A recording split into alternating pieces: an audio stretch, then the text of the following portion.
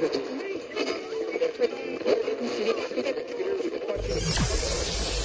ready for unique, rare, and little-known treasures from the golden age of radio. You're listening to The Amazing World of Radio with Adam Graham. Welcome back to The Amazing World of Radio from Boise, Idaho. This is your host, Adam Graham. If you have a comment, email it to me, box13@greatdetectives.net. Today, we're honoring my mom on her 70th birthday with 4 old-time radio programs that aired on the day of her birth. Of course, in 2018, we have all kinds of quiz shows. In many ways, this can be traced back to the golden age of radio itself, as so many programs like You Bet Your Life started out as old-time radio programs. And here's another one, The Quiz Kids. In the original iteration of the series, it ran from 1940 to 56 over radio and television. And we're going to take a listen to the episode from August 15th, 1948. The Quiz Kids, brought to you by the makers of Alka-Seltzer. Alka-Seltzer for headache. Alka-Seltzer for acid indigestion. Alka-Seltzer for cold distress. Yes, when these occasional ailments make you miserable, take Alka-Seltzer for really fast, really effective relief. Well, there's the bell calling class to order, Quiz Kids. And listen, here's today's first question. If Dewey is elected, what is it that he will wear into the White House that no other president has had for how many years? Yes, there's our first brain teaser this afternoon. You listeners have a few seconds to think it over while the youngsters here in our classroom get ready for roll call. And here they are, the Quiz Kids and the chief quizzer himself, Joe Kelly.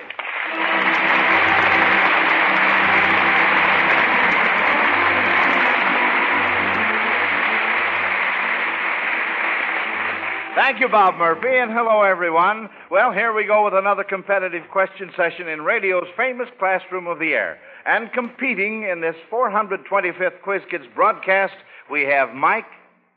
I'm Michael Mullen. I'm 10 years old, and we'll be in the 6th grade at the University of Chicago Laboratory School.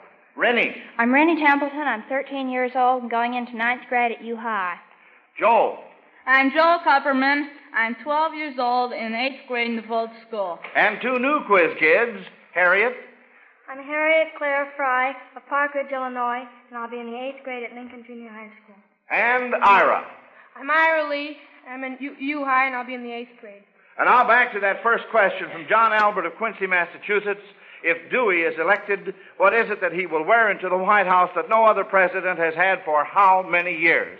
We have 3 hands up. Rennie's hand was first. Rennie? Well, that'll be his mustache, and there's been on with the mustache, I think it was William Howard Taft was the last one. And how long ago has that been? Was that 36 years?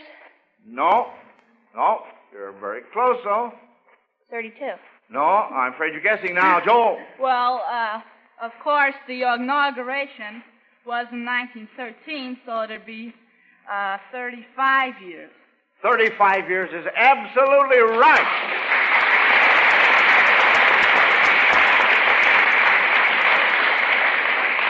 That's fine, kids. I really didn't think you'd get that number 1 question, but you certainly did. Now, this next question is from Charlotte Andrews of St. Louis, Missouri. And tell me, what king was recently replaced by a saint? What king was recently replaced by a saint? That's question number 2. What king was recently... Joel? Well, I don't know it, but I imagine it'd be a member of the St. Paul Saints, but I don't know where the king gets in. Well, now, wait a minute. We have another hand just about to go up. Harriet, what were you going to say, honey? I don't think that's right. I was thinking of King David, but I don't think it would be right. Oh, you give up on that? Well, the king would be Prime Minister William Lyon Mackenzie King of Canada, and the saint, look at Joel's hand. All right, Joel. St. Laurent. The what? St. Laurent. That's right. Mr. Louis St. Laurent became his successor as head of the National Liberal Party, and he will also become Prime Minister this fall. Well, that's a miss, and that means that we have to give Charlotte Andrews of St. Louis, Missouri, credit for stumping you on that one, kids. And a big Zenith radio phonograph combination, too. Now, this beautiful set has the new Cobra tone arm, automatic record changer, and 2 FM bands. And it's always Alka-Seltzer's reward when the quiz kids miss your question. When they answer correctly, you also receive a radio, a Zenith Transoceanic Standard Shortwave portable set in a handy luggage case. Either Zenith is a radio you'll be proud to own. So send your questions along, friends. Send them to Quiz Kids, Chicago. Well, now, children, you are to pretend we are at a baseball game for this question from Alex Trunco of Logan, West Virginia.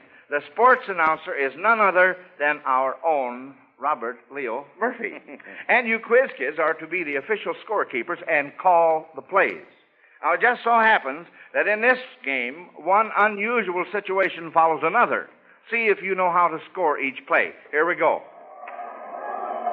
Here's the pitch. And it's a fly to the outfield. The center fielder is going back.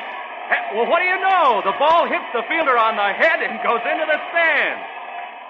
All right, now how would you score that, Joe? Well, I think it'd be a ground rule double. No, sorry, Rennie. I was just going to say a ground rule double, too. No, sorry, Mike. Wouldn't that be scored as a home run? A home run, that's right. Yes, sir. That's what it would be. Now, let's see if we can get this next one. Uh-oh, looks like a wild pitch. The batter swings and misses. Hey, the ball hits the plate and bounces past the catcher. All right, kids, how would you score that? Mike? Wouldn't that be scored as a dead ball? No. Joe? Well, it'd just be scored as a wild pitch, but No. as a strike. No, now, wait a minute. Ira? Oh, I was going to say strike, too. Rennie? Well, wouldn't it be a wild pitch and a passed ball? And you'd send your runner down? Well, the batter would be safe at first, since the catcher missed the ball. Of course, it counts as an error for the catcher. All right, here we go with the last one. 2 men on base. Here's the pitch. It's a pop foul. The ball is caught. Hey, but wait a minute. It's caught by the third base coach. The coach absent-mindedly caught the ball. And that one, Joe? I think it'll be counted as out because I think either last year or a couple years ago, that same incident happened in Cleveland. The Cleveland coach caught a foul ball, and it was counted as out. That's right. It really happened in 1945 when the White Sox played Cleveland. The coach was Bert Schott. The batter's out. A member of his own team interfered and prevented the third baseman from catching the ball. Well, I'll tell you now, we were a little weak on that second part, and in all fairness to the party who sent this question in, we're going to see that they get one of the big Zenith radio phonograph combinations from the makers of Alka-Seltzer for sending that question in that you quiz kids couldn't quite answer on the second part, and that's Alex Trunco of Logan, West Virginia. Now let's clear up our what's it question of last week from Mrs. Archie Rue of Lamoni, Iowa. The last clue we gave you was it first came to light in 776 B.C. Mike? Well, we think it's the light that started the Olympics. That's the right answer. That's very, very good, Mike. The Olympic torch. That's just what it was.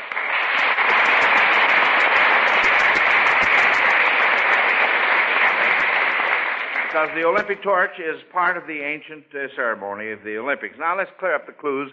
First clue was Matthew, Mark, Luke, and John. Only half brought it on, remember? Well, John Mark is the name of the runner who brought the torch into the arena as part of the opening ceremony preceding the Olympic Games. And second clue, Hastings and also White Sand Bay helped escort it along the way. You remember that clue, of course. Hastings and White Sand Bay were ships that brought the lighted torch part of the way. And then, of course, the third clue, it first came to light in 776 B.C. The first games were held in 776 B.C. All right, now then, kids, get set for this week's mystery question from Oscar Speaker of Battle Creek, Michigan. It's a where's it question, and this is your first clue. Now listen. Look, pal. That's quick and to the point, isn't it?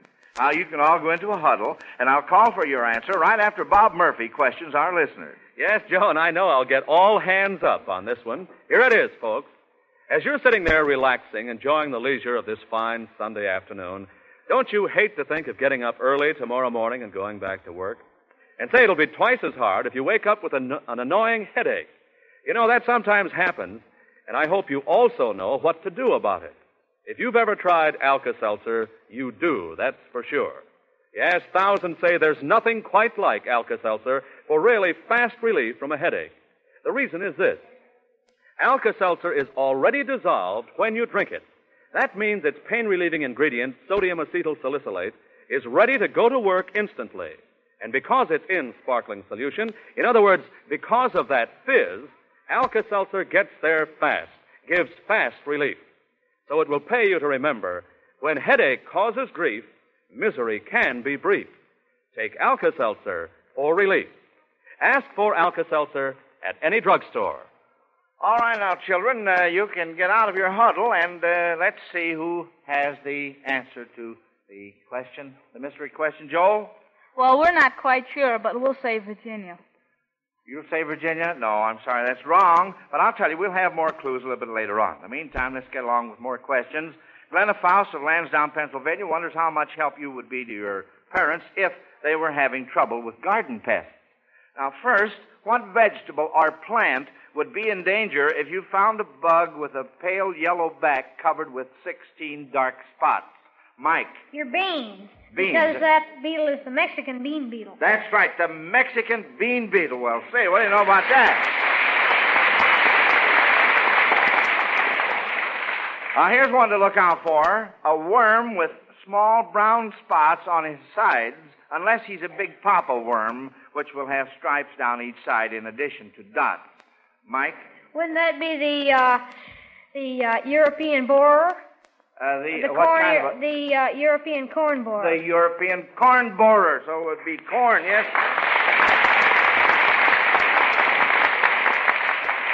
And next you find a more fierce-looking worm that has a horn on its tail and arrow-shaped markings on its side. Mike? Wouldn't that be the tomato hornworm? It certainly would, so it would be the tomatoes.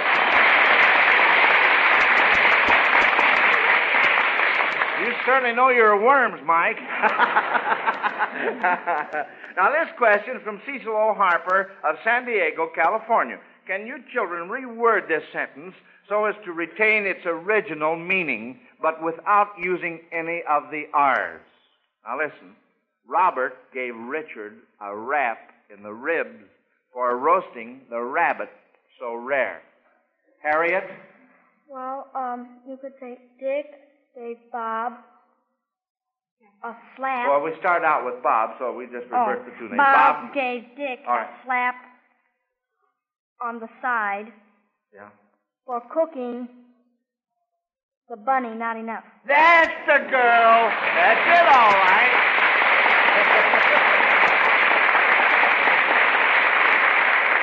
Well, that was just dandy, Harriet. Yes, sirree. That was all right. Now, let's see what you kids can do with this opera question. From Gladys Joe Richter of Seattle, Washington, our organist Howard Peterson will play parts of two opera arias. You kids are to tell who is singing what in which opera. Now, listen to the first one.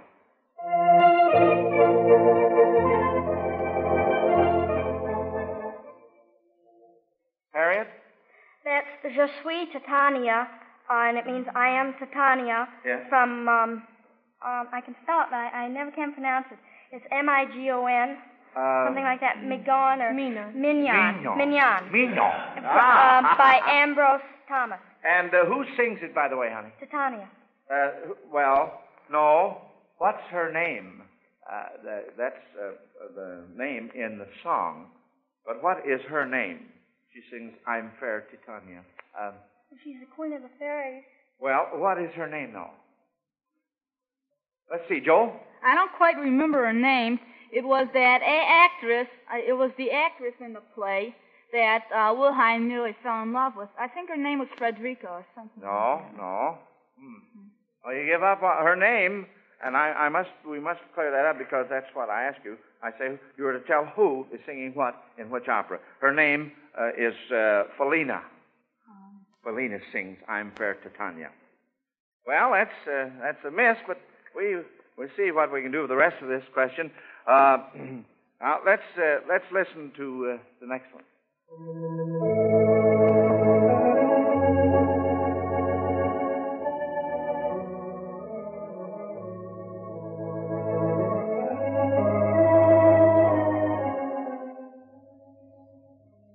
right. Do any of you recognize that? Who sings what this time? All right, Joel. No, but I don't even know the opera, but I think it would be one of Wagner's operas because it does sound like one of Wagner's works. No. Howard, could you play a little more of it?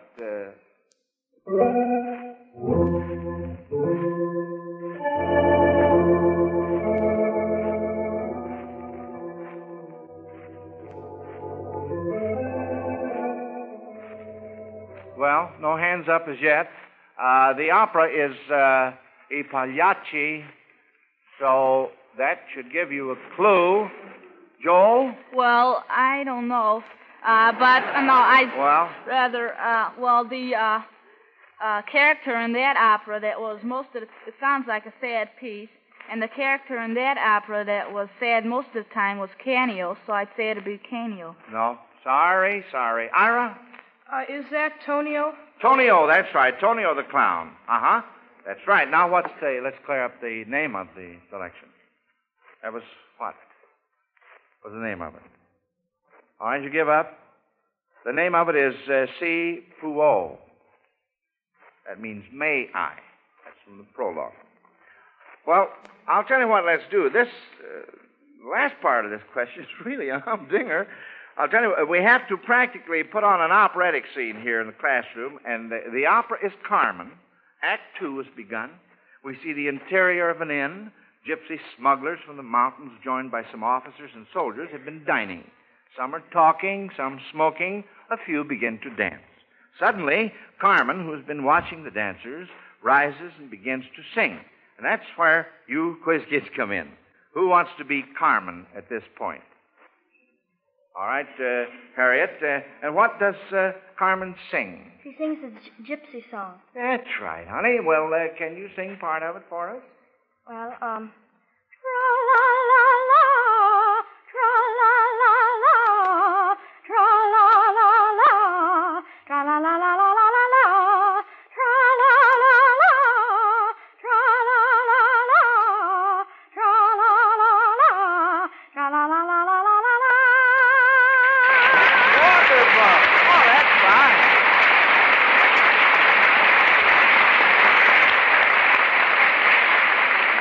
Why, you sang that just as well as Carmen does. Yes, sir. Well, now it's time. It's about time for the inn to close. The group is breaking up when shouts are heard off stage announcing the Toreador. Long live the Toreador. Escamillo enters, and joining in a toast, he sings what? Ira? The Toreador song. All right. So? Votre toast, je peux vous le rendre, Seigneur, car avec les soldats, oui, les toreros peuvent s'entendre, pour plaisir, ils ont les combats.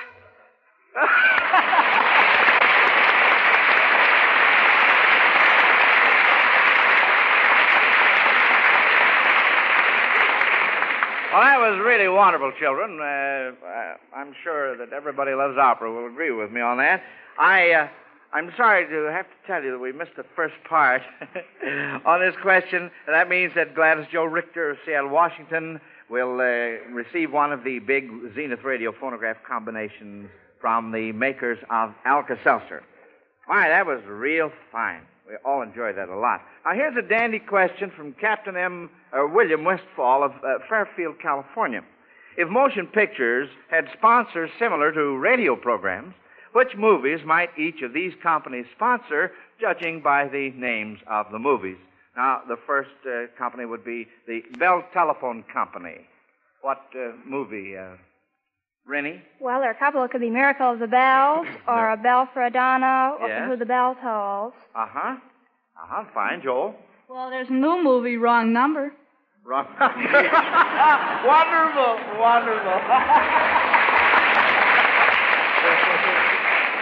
course, if the telephone company's listening, we're just fooling around here a little bit, yeah. All right, now how about the Hamilton Watch Company? The Hamilton Watch Company. Harriet? The big clock. The big clock, that's one, That's a movie. Rennie? Watch on the Rhine. Watch on the Rhine, that's another one. Can we think of any others? Joel, you can't give us a funny one now, can you? Rennie? Well, your Hamilton watches is supposed to last, so it could be this time for keeps. This time? Oh, I get it. I certainly get it. Yes, sir. All right, those are all fine. Now we're going to see how long you quiz kids can keep this going. It's from Mrs. Clarence B. Foster of Grinnell, Iowa. I'm going to go down the line and give each of you a chance to name an animal or bird associated in one way or another with one of the 48 states. Then I'll go down the line again, and we'll see how long you kids can keep going on this. All right, we'll start right off with Mike. Now, you all understand this, don't you? Yeah. All right, here we go. All right, Mike. The Pelican State, Louisiana. Louisiana, Pelican. Harriet? He gave mine. Oh, he gave yours. Yeah. Well, all right. Well, I'll catch you on the way back. Ira? The Poppy State, California. Poppy State, California. Joel? Well, I'm stuck. You pass. All right, Rennie? Well, if we gotta get back to Louisiana Kingfish. Well, all right. I don't imagine Louisiana would mind getting plugged 2 times here. All right, Mike? Michigan Wolverine State. That's right, Michigan Wolverine State. And Harriet? Kansas sunflowers. What, dear? Kansas.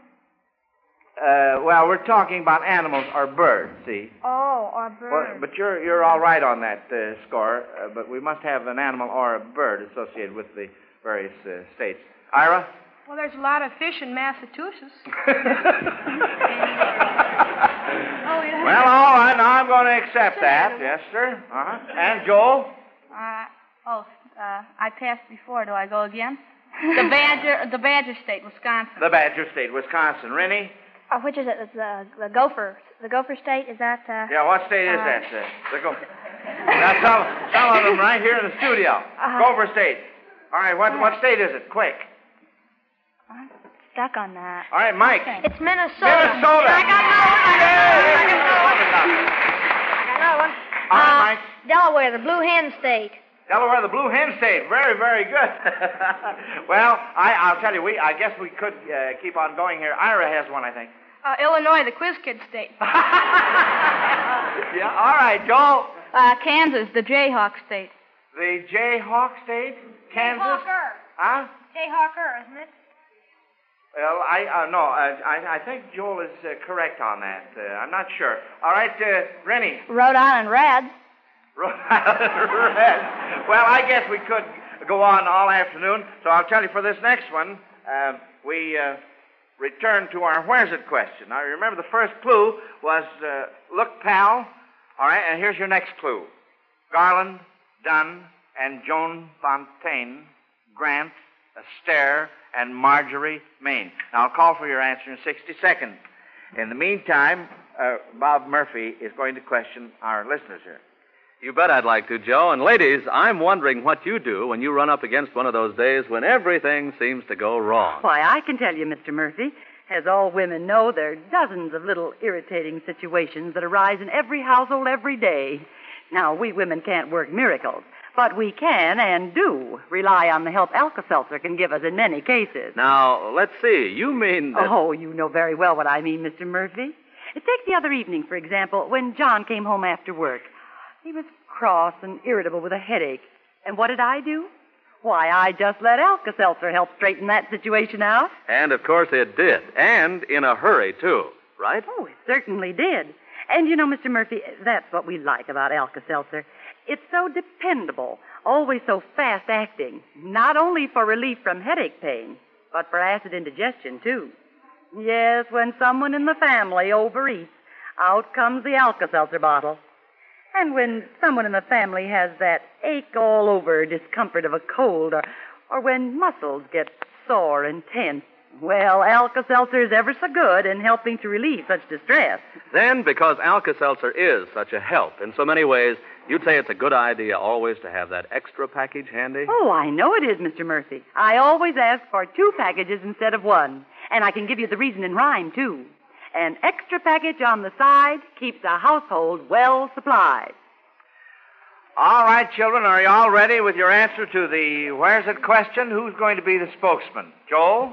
Well, we don't quite know again, but we'll say the Ziegfeld Follies. No, you're way off. Well, here's one more clue. This 200 inches brought the spot renown. Try looking up. Stop looking down.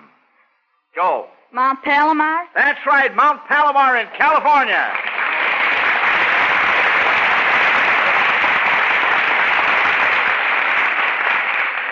I'm going to clear up the clues.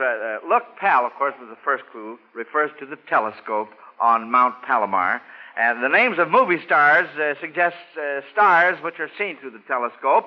And 200 inches refers to the diameter of the lens in the telescope. And, of course, Try Looking Up refers to the mountain and also to the telescope on the top of Mount Palomar. Say, now, wait till you hear the first clue for next week's mystery question, Quiz Kids. It's a doozeroo. It's a who's it question, and here is the first clue. Now listen, 3 feet, 9.5 inches, and 1 millimeter. Now there you are. Now, you can mull over that for quite some time. Billy Johnson of New York City has a tongue twister math problem for you. If a brace costs 6 bits and 2 bits are 4 bits each, how much would a brace of brace and bits cost? Boy, that's a mouthful. Joel? Could you please repeat the question? I will if I can, my boy. Yes, sir. If a brace costs 6 bits and 2 bits are 4 bits each, how much would a brace of brace and bits cost? Joel? Have I got you on this? It's 6 bits would be 75 cents. That's right. And could you repeat the rest? Well, now, wait a minute. Ira had his understand hand up shortly after you got your hand up. Ira, what were you going to say, son? $1.64.5. No, I'm sorry. No, that's incorrect. If a brace costs 6 bits and 2 bits are 4 bits each, how much would a brace of brace and bits cost? Rennie? Well, that would be, let's see, $1.25, $2.50. $2.50. Absolutely right. Good girl, Rennie. Now this, well, there's the bell, and that, of course that means that we'll question the judges on this next one, kids. Yes, who won? That's what we want to know, and we'll have the answer in just a moment. While we're waiting, let's listen to this important message about One-A-Day brand vitamins. Friends, don't take chances. Are you sure you're getting all the essential vitamins you need from the food you eat? Remember this. Government surveys show that the meals of 3 out of 4 persons are short on vitamins. Don't take chances. Instead, take One-A-Day brand multiple vitamins. Lack of vitamins in your food can cause you to feel under par and run down. So take One-A-Day brand multiple vitamins. 60 capsules, 2 months supply, only $2 at any drugstore. Potency guaranteed by Miles Laboratories. Lack of vitamins in your food can keep you from feeling your best and looking your best. You can't afford to take chances. Take One-A-Day brand multiple vitamin capsules. Well, the judges have finished adding up the scores, children, and they've just handed me your report cards. Now, remember, we're using our new mathematical formula for scoring, a system which takes your age into account in giving credit for correct answers. And don't forget this either. Whether you win or lose this afternoon, you will each receive a $100 security bond from the makers of Alka-Seltzer to help you with your future education. Now then, let's see. According to the judges, our entire class missed 3 questions this afternoon. Rennie was first, Mike second, and Joel third. And inasmuch as Rennie and Mike are leaving with their parents on vacation, the next highest scorers will return next week. That will be Harriet and Ira, and also Joel, of course. And they will compete with Patrick Conlon, age 11, and little Melvin Miles, age 5 years. Now, let me remind you, quiz kids, you have some homework to do. Oh, sure. You'll want to give some thought to our mystery who's it question. Now, remember the clue. It's 3 feet, 9.5 inches, and 1 millimeter. And say, I wonder how many of you folks listening will be able to think up the answer. Well, be sure to attend school next week and see if you're right. We'll be calling roll at the same time next Sunday, and until then, this is Joe Kelly dismissing the Quiz Kids. Goodbye, kid. Bye, Mr. Kelly.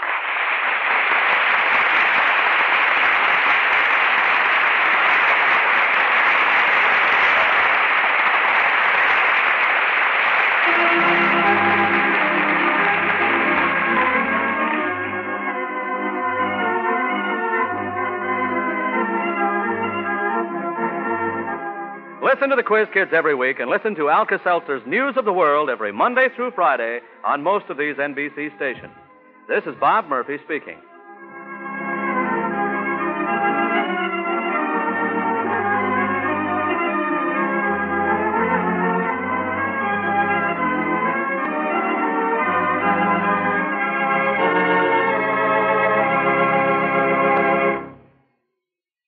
This is NBC, the National Broadcasting Company.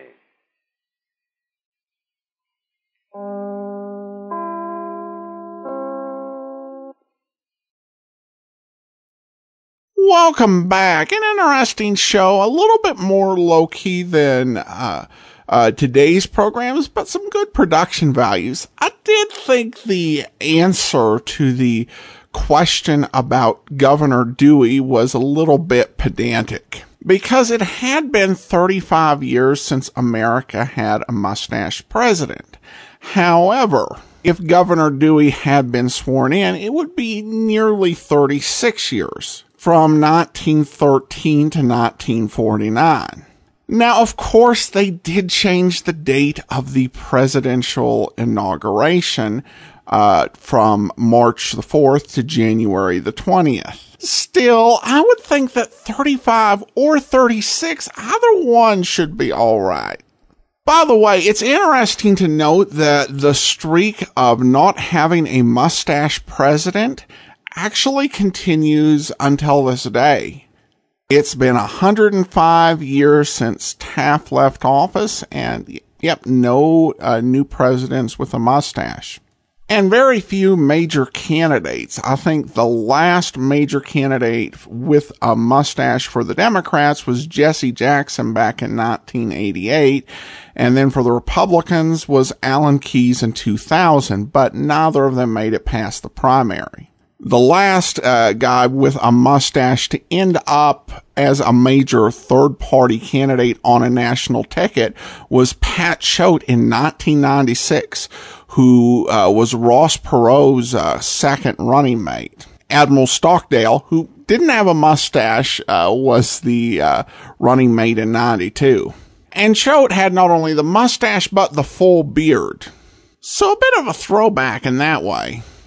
Actually, the way the facial hair worked for the presidency was interesting. Prior to Lincoln, none of the presidents were traditionally portrayed as having facial hair. You know, they might have had, like a beard for a day or something, where they weren't shaving for whatever reason. But prior to Lincoln, no one was known for wearing a beard. From the time Lincoln started wearing the beard until Taft left office, between 1864 and 1908, candidates with facial hair won all but two of the presidential elections, the 1896 and 1900 win by William McKinley.